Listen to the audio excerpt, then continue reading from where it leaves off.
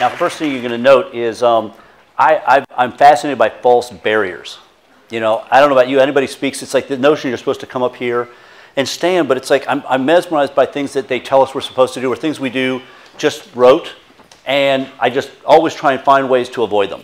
So this is a classic example of the kind of thinking I really hope we can get our heads around, because I'm here to talk about systems, a little bit of our journey, our shared interest, our shared business, and this amazing opportunity we have, I think, right here, right now.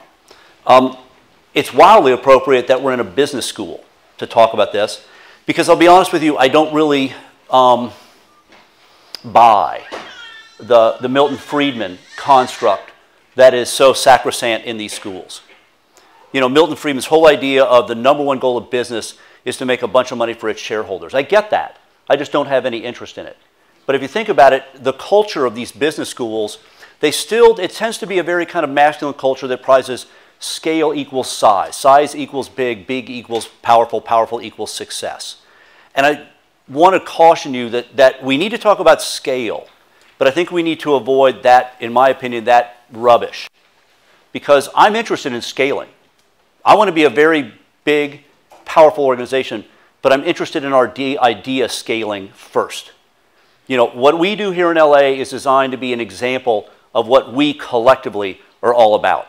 I think a real social entrepreneur doesn't sell their program, they're selling social enterprise, and they're using their program as a living, breathing example. So I just want you to get your head around. We're going to talk about scale because scale is important, but it's not about our own individual things first and foremost. It's like 49-51. 49% of my time will always be LA Kitchen, our team, our mission, but 51% will be how does LA Kitchen play into this larger, more important movement. You get my head? Okay. Just so you know, my whole bag is waste is wrong. I hate to see waste. Food and people. Those are the two things that really, and again, we can take a whole lot more, you know, whether it's time, money, love, community, everything. I just hate waste. And so I've constantly been trying to play with formulas that take things that have historically been wasted and reveal its greater power.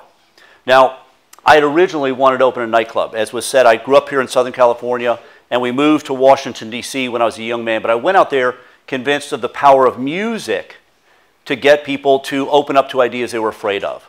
And so for me, opening a nightclub wasn't about selling liquor or making money. It was, again, disguising powerful ideas as entertainment. It's what Jon Stewart and Colbert do every single night with comedy, you know? And it was interesting because I went out one night to serve the poor and ended up starting a business, a food business, and I discovered suddenly that when I started the DC Central Kitchen, food and music had the same power. The DC Central Kitchen ended up being my nightclub, you know, and the food we used every day became our music. And that's really important because, again, I'm really interested in Trojan horses. You know, a lot of times what we have to talk about in our movement is tactics. You can talk all day about things we've all talked about. And we're right, and this is smart, and this is inevitably going to happen. But the thing is, how do we move it along? How do we move it faster? And what you've got is skeptical people who don't see this, people who think that's nice if you live in Berkeley and you wear Birkenstocks, but out here it can't really work. And we have to show them it does. So a lot of what I try and do is build these Trojan horses. How do you lure people in?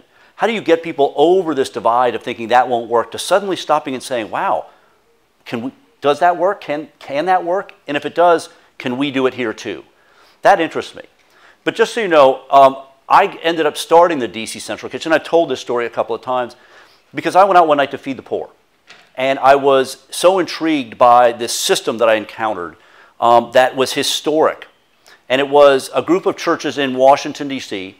who took turns going out each night, and they bought food at the Safeway in Georgetown, the most expensive store in Washington and most likely the East Coast, and quite possibly the solar system. And I was driving on back in this truck, just going out to do a good deed, right? Just going out to serve the poor.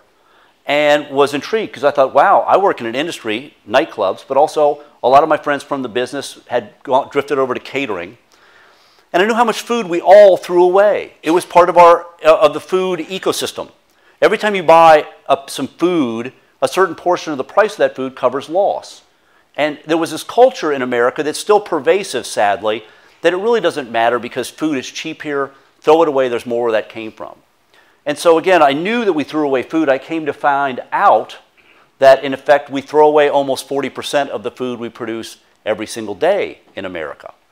But I kind of on this idea of, wow, they're buying food when this industry throws away a lot of really good food every night.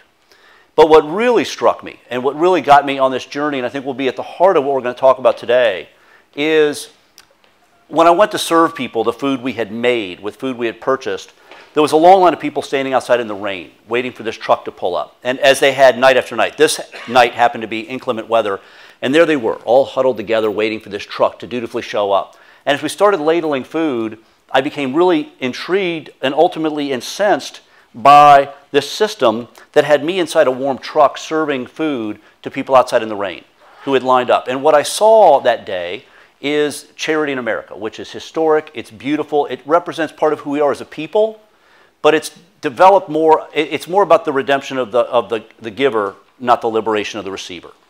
And that idea that we could flip that somehow, that there was an opportunity to use food. And this was this idea, imagine if you could, and this kind of came to me on the way back because I was so upset by this notion that these people stood in line every night so a different group of people could come out and serve them food. And they were on this endless loop. So on the way home, I started ruminating on this idea that was based on FedEx. That in effect, if you could find a central kitchen, you could bring all that food to a central place, and if you processed it, you could potentially feed more people better food for less money. But more importantly, if you could offer men and women a chance to come out of the rain and be part of the solution, you could shorten the line by the very way you served it, and then in effect return to the restaurants that donated the food. You could go through this cycle and they would get access to men and women who could help them make more money. Everybody would win. It was the perfect code of business, quid pro quo, both sides benefit. Now, this is what has defined my journey ever since. I was rebuffed. I was told by all the different charities, I went door to door selling this idea of efficiency, opportunity, independence, empowerment, the power of food. Not just to feed people so they could stay alive for another day, to participate in a system, but to liberate people. And not just the people in line, but everybody. Because again, all I was proposing was to take things that existed, not just in DC, but every city in America.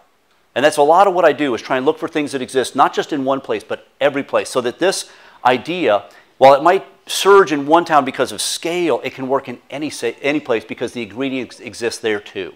And the idea was you can take the food that society throws away, the people society undervalues, a kitchen that's underutilized, men and women who want to volunteer, who are looking for a way to do something powerful in their community. They're waiting for that place to go where they really feel like they did something.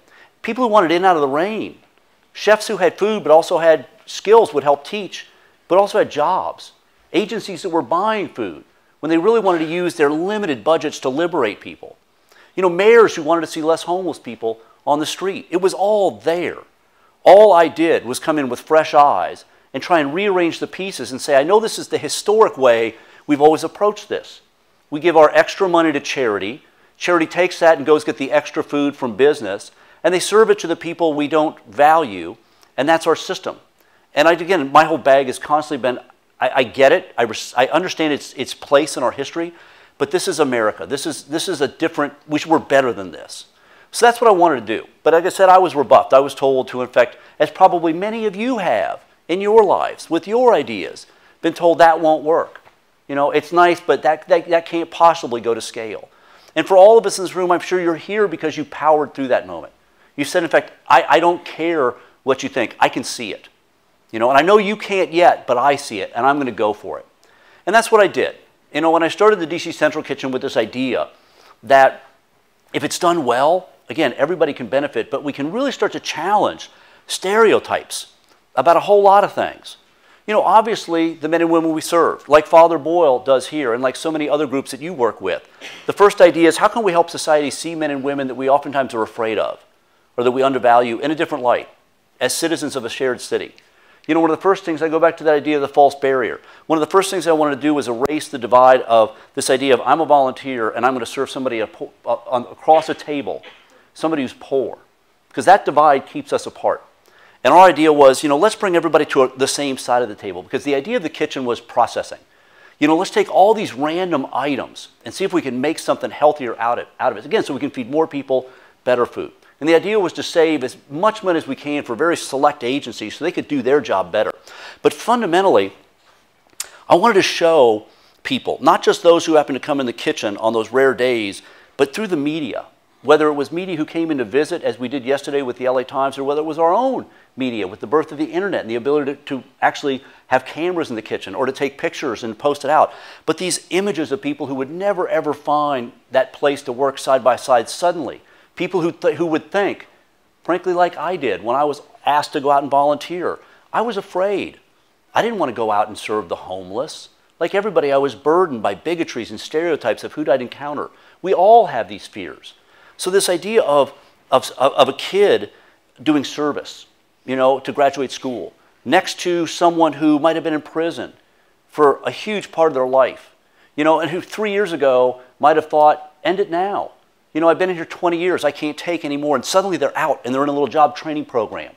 You know, they might be next to a former addict who had burned every bridge, you know, had every relative lock the door when they saw him coming, you know, and now suddenly they're in this job training program. And it might be the President of the United States. You know, and on many occasions we had presidents and first families come. And this powerful notion that we could show how in this rare spot, the president is just like the average citizen. When they come into a kitchen and you're going to say, we're going to cook for 5,000 people, they don't know what to do. And this magic moment when somebody who was in prison 3 years ago, again, wondering how they were going to possibly live any longer, suddenly in this magic moment, they're saying, no, sir, you do it this way. You know, and the power of media to show the American public that as smart as Barack Obama is, as smart as Bill Clinton is, as smart as all those people are, in this situation, right here, right now, that person knows more than they do. That person can teach them how to take care. And this idea that next to each other, side by side, we could serve our city. That in effect, the only way to solve hunger in DC or any city is this idea that we have to work side by side. Charity alone can't do it. Farmers alone can't do it. Business alone can't do it. It is a group effort. That's kind of what we set out to do. Now, it's interesting because about 60 cities did something like this. And again, the idea was you can do it in any city. Now, this isn't the story of Robert Egger in the DC Central Kitchen. This is the story of existing assets in every community. What I'm trying to show here is how on my journey, what I've tried to do is pivot from existing resources every which way, building up slowly to make the same point we're all here to drive home, that there's a powerful economic opportunity in America, in every single city, and it's tied up in the food system. You know, and how do we reveal that? That's what interests me. So the first generation of kitchens, man, we were roaring along, training men and women for work, launching our own social enterprise businesses. You know, we went through a long phase of, like most charities, sitting here and waiting for the phone to ring and have restaurants, hotels, hospitals, farmers call up and say, I've got food that I can't sell. Would you come pick it up? I've got food that's so rotten no one will take it. Will you come take it? That's charity in America. And I work with a CEO, and I urge you to reach out to him. And if you want to go and visit the DC Central Kitchen, Mike Curtin, the current CEO, came in, and basically I brought in to kind of take me out of the day-to-day. He came up with this really amazing idea, which is, why are we waiting for food to be so spent that it's donated when we can go out and buy it now? And that small notion that you could go out to farmers in rural Virginia and Pennsylvania and Maryland and offer them 10, 15, 20 cents on the dollar for food that they couldn't sell, that they were dissed under. And you heard this constantly a theme throughout our morning. How much food is dissed under? Of the 40% of food we throw away every day, half of that's fruits and vegetables. Half of all the food we throw away. And it's primarily wasted because it's cosmetically imperfect, it's geometrically irregular, it's overripe, it's underripe, or it's just too expensive to bring to market. What a bonanza. And that opened an amazing door, because once as a charity you buy food, you have the potential to start a social enterprise and then sell it. And that opened the door to a place where we actually took a rudimentary catering company to a whole new level, where it generates now almost 60% of the earned income for the DC Central Kitchen through contracts, primarily doing locally sourced, cooked from scratch meals for DC public schools. And again, men and women who were felons doing the cooking, not serving. As you can imagine, there's barriers to who can be in a school. But you get my point, that we could actually create a healthier meal for less money and pay the wages to our employees. We could pay $13 an hour with full benefits, because we reduce the cost of the product by sourcing locally.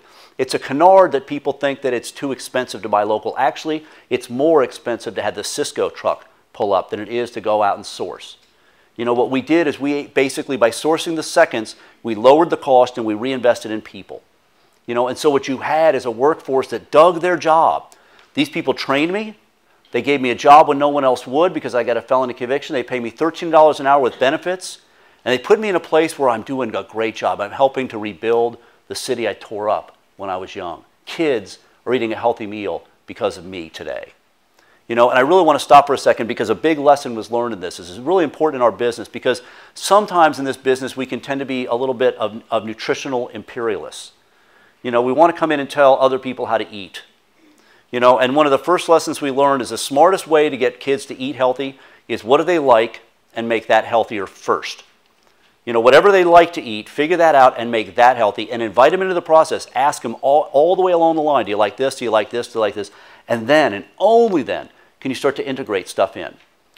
So that was a powerful thing, but the first generation of kitchens started to really grow, and they all wanted to build brand new kitchens. And it's like, I get it, but there's got to be a more effective way to grow this idea than everyone building a brand new kitchen. And that's when, on a visit to rural Indiana, and I think a fellow Hoosier in Corden, Indiana, the first state capital, I was sitting at a stoplight because my parents retired there, and I'm looking and looking and looking, and all of a sudden it was one of those eureka moments. There was a high school, a brand new high school sitting there with a cafeteria that was going to be closed all afternoon, all night, and all weekend. And as I looked at it, I realized every single kid in that school has to do service.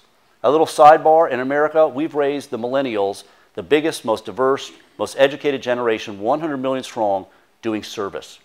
Every single university, this entire university, I guarantee you probably 99% of the freshman class has done service. And probably 20% of them have the bug, the itch. They want it, they got something they like, so they're out there. That's that big army. But the point is, the old model still said, false barrier, you got to leave school and get on a bus and we'll drive down to Louisville, Kentucky. We'll drive down to the inner city and you can feed the poor. Just constantly drumming in false, negative, stupid stereotypes about where hunger and poverty exist, instead of looking in your own backyard. I saw that there was a big field that could be not just a garden, but I also knew that town was full of older people. And one of the economic realities in America right now, and this is big league ball in every city in America, this older generation, 80 million strong, the baby boomers, they must stay at home and live independently as long as possible and stay productive as long as possible. So volunteerism is key. So dragging those old men and women up that hill and doing intergenerational after-school programs was key. So whether it's an intergenerational garden, whether it's an after-school program, you see where I'm going. Imagine the power of an after-school program in the cafeteria. Cafeterias should be viewed as one of the great learning labs in America. Yet we see them as little gas stations. Herd them in. Even though we're talking about better food in school, we still only see it as a gas station, as opposed to a place where people like me, who are the majority of Americans, I believe, who can't learn math and science out of a book. We're manipulative learners. But if you give me if you give me measuring cups, I can learn fractions. I can grasp science. Imagine a cafeteria being used to do an after-school cooking club, remedial math, science, nutrition, social enterprise. Imagine older people coming up and mentoring younger people after school, each getting a snack, so they physically can learn. So that old person goes down the hill saying, I had a great time. That kid I'm mentoring was really into it. And they were into it because they got a snack. You know what I mean? And that idea of I'm going to come back, both sides get something. The idea of intergenerational garden, growing food that is served to the kids at the after-school snack. But more importantly, imagine replacing the antiquated pantry system in which we serve the working poor in America. And if you had to pick a face of who's hungry in America, you know who it is? It's a single mom with one job or probably two. And the reality is she doesn't have time to go to the pantry and then go home and root through a box of odds and ends, oftentimes with very, very minimal nutritional content. You know, so the idea of meals to go for a working mom made by kids in an after-school program. Well, that became campus kitchens, and there's now 41 of those around America. Again, there's 60,000 school cafeterias. So you see where I'm going now. Again, surplus food, rural surplus, urban demand, schools contracts. You know, as Claire Fox, our good friend, said earlier, I saw you looking when I said your name. As Claire pointed out, the Good Food Purchasing Act, you know, that's urban demand matched with rural surplus. You see what I'm getting at? There's an equation here. You know, look at if you were, now I'm opening up LA Kitchen. If I was smart, I would have considered potentially opening up a kitchen out in Fresno and processing out there and shipping it downtown, you know, to an urban market that wants this product. You know what's fascinating about the Good Food Purchasing Act and the real opportunity for us? You all probably know this, that US Foods and Cisco just merged. And now that accounts for about 60% of our food, right?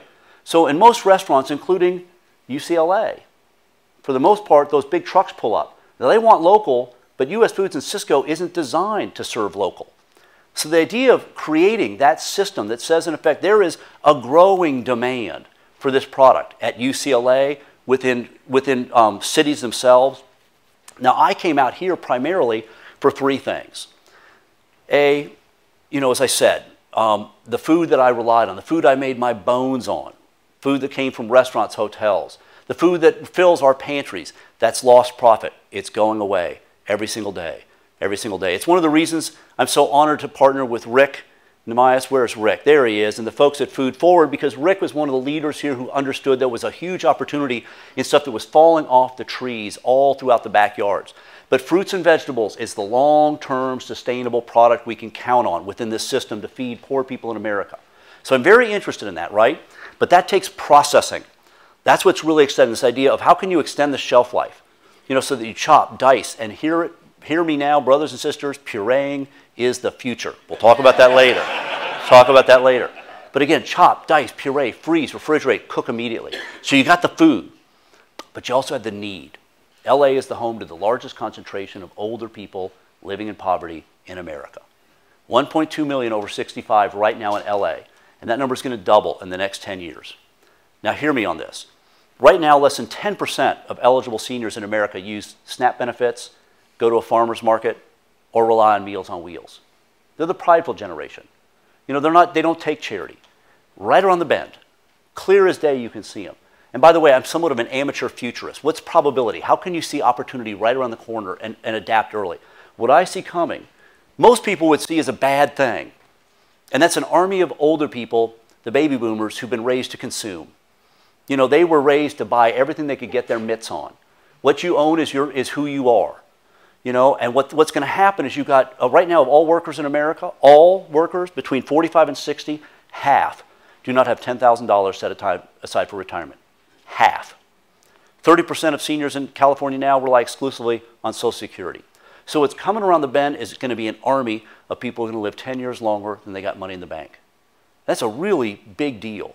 But it's also for us an amazing opportunity. As I suggested earlier, many of us roared into school food, saying this is a chance to expose an economy of scale around local food. If we can start to show that local food can have a tremendous role, and not just feeding kids better meals, but supporting a local economy too, that's powerful. And again, as you know, I've done a lot of work in that field.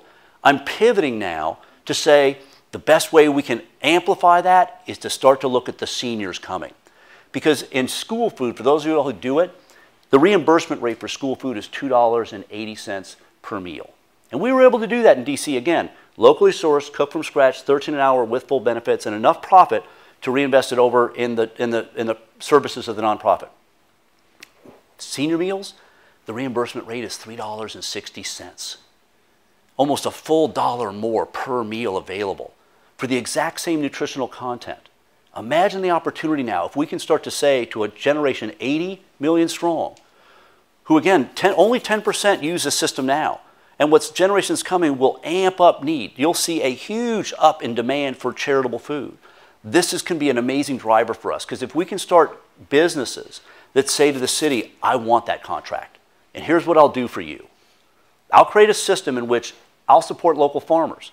Our goal in the LA Kitchen is to purchase between $5 and $7 million directly from farmers in the Central Valley and Ventura in our first 5 years, right?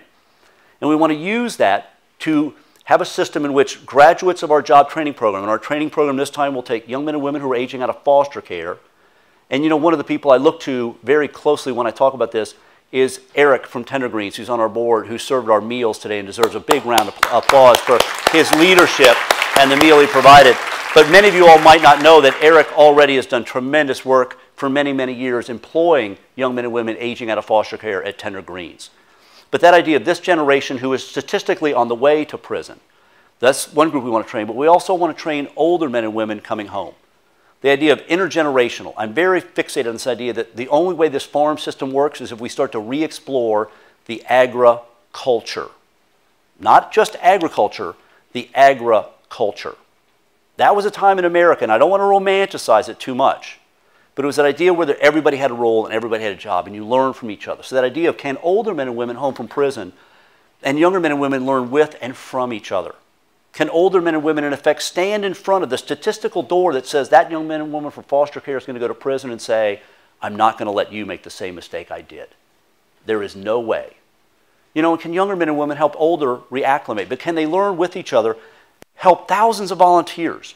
Our goal, and as you all will see, and those of you all who came yesterday for a tour, part of our system is a room about half this big that will just be a giant sea of stainless steel tables where older volunteers, younger volunteers, managed by men and women in the job training program, will work all day long, chopping and dicing, rocking and rolling every single day.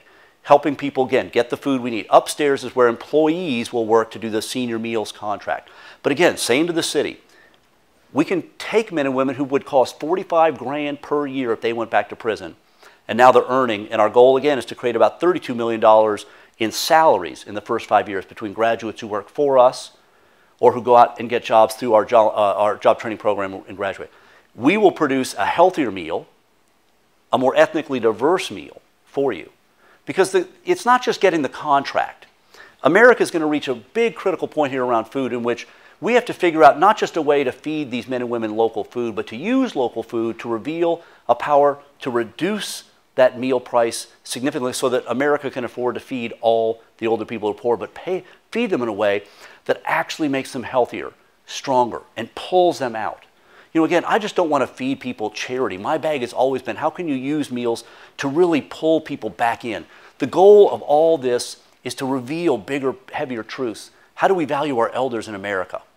You know, how do we see the things that we throw away, whether it's food or people, as equally important to a new American economy? That's what I'm after, but that's what we do together. That's our shared mission. You know, what we're all here to talk about is this new food system. And what we need to do is get people excited about it, but more than anybody else, we need elected officials to get excited about this.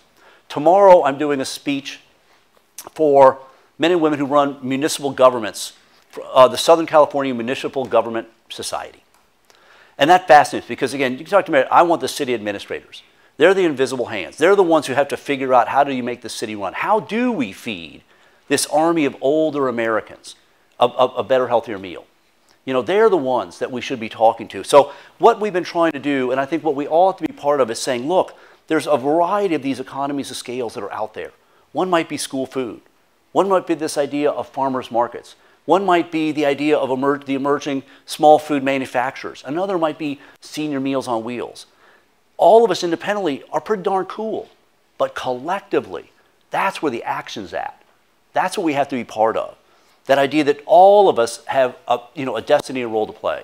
But it's really only when we stand together, I think, can we really reveal the true power of food and really challenge elected leaders to look at what we do not just as a toss-off, not just as a good potential idea, not just as a little niche, but something really powerful.